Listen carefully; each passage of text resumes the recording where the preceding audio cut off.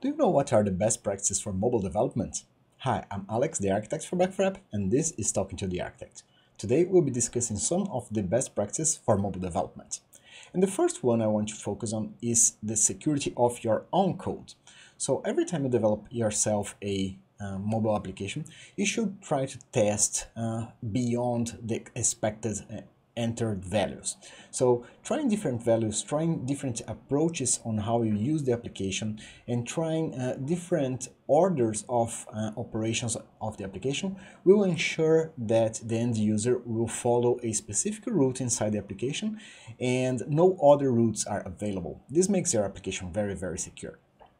Also, you could use a developer certificate to sign your code. This will allow that you and only you can publish your own code and avoid third parties to have access to, for instance, to your GitHub account and publishing code in place of you.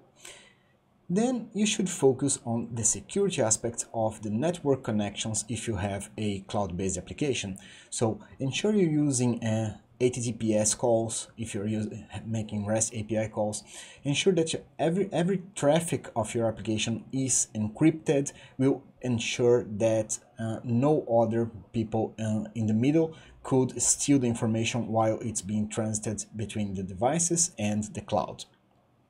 You can also watch for the packages that you use. So if you use packages in your application, let's say if you're coding with Node.js, you should be probably using some NPM modules.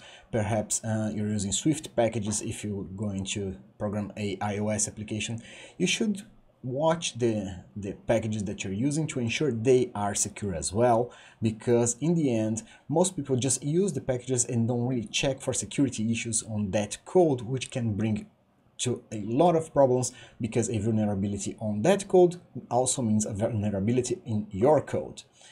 And last but not least, you should entrust your partners when hosting your application. Here at Back4App, we have a deep focus on security, and we try our best to ensure all our client security is second to none. So if you need any assistance, you can always call or chat. We will always have people there to assist you and to guide you in order to build better and more secure applications. If you like this video, please click the like button, and if you're not subscribed yet, please subscribe to the channel and you can help us grow. Also, share this link with a friend and they can also learn something. If you have any suggestions of video that you want to see, please leave down below in the comments. We can try to make a video especially for you. This is Alex saying goodbye. See you soon. Bye bye.